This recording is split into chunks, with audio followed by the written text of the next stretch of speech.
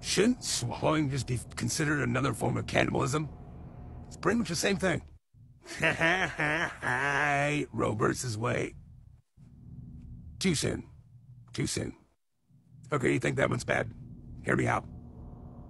If a hooker gets sexually assaulted, is it really a rape case? Or is it just another form of shoplifting?